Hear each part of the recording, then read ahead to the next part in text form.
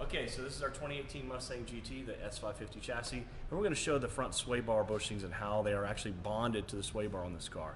Now we make a big deal about making sure all the bushings that rotate can actually move freely and don't have any stiction, because that adds spring rate in weird ways.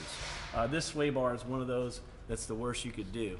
The sway bar is bound up enough that I can hang my body from it and it's barely moving, so it's probably 100 pounds an inch. It could be adding as much as the springs in this car. It's really bad. So we're going to put the Whiteline sway bars on, which are bigger, but we're going to free them up in the mounts and make sure that they rotate freely. All right, this is the base model GT, so it doesn't have probably the biggest bars, but it's pretty sizable. It's a little over 32 and a half millimeters on the front sway bar.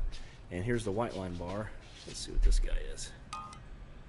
Oh yeah, 35.2, so a good bit bigger, and of course it has the adjustable ends.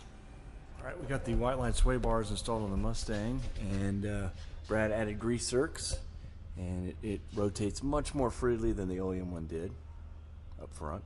All right, this is the Whiteline sway bar on the rear of the 18 Mustang. You can see the grease zerk we added there. Now the front ones say they are non-greasable bushings, but we greased them anyway. The rears say definitely do grease them. So we did that as well, and you can rotate this with the end link off with pinky effort. That's the whole point. Free up all these bushings.